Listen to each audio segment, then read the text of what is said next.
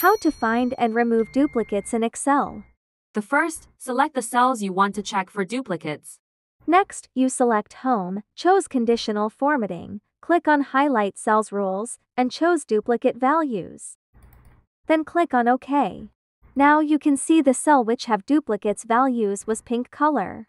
If you want to remove duplicates values, you can select the cells you want to remove duplicates value. Go to Data tab and select this icon like this. Then you check mark before header cell you want to check data duplicates. It going to try and pick out duplicates values in your data. Click OK to done it.